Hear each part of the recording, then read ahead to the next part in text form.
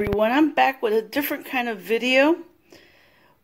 What you see here is a bunch of coins, and this looks like pocket change, but actually this is money that I found while working out during the month of April. Now, yes, I did use precautions while working out. I did wear my mask, had my gloves on.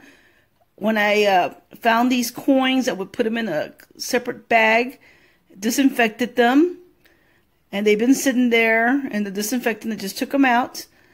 And so we're going to look to see what I found here. So I'll be back with a wrap-up of what has been found this past month. I'm back. So after sorting the coins that I found on the ground while exercising, I found a total of $8.07, not including the two Mexican coins.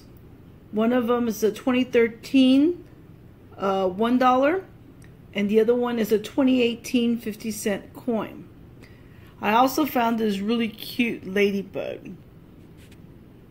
So let's start off by looking at the pennies.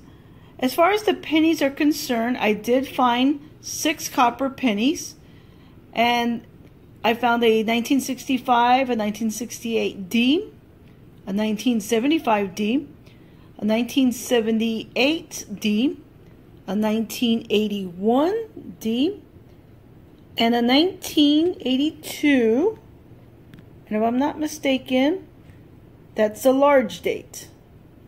That's a D. I also found 5 2020 D pennies.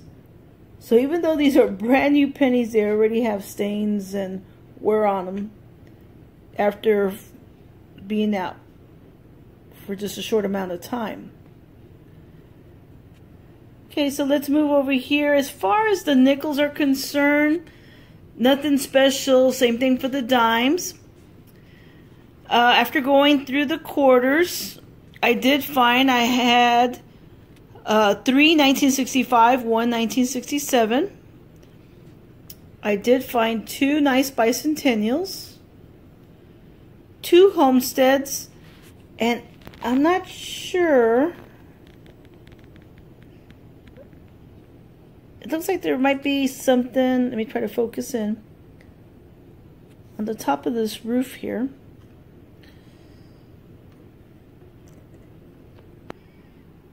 If you look at the top left hand side of the roof, there's something there. I don't know what it is,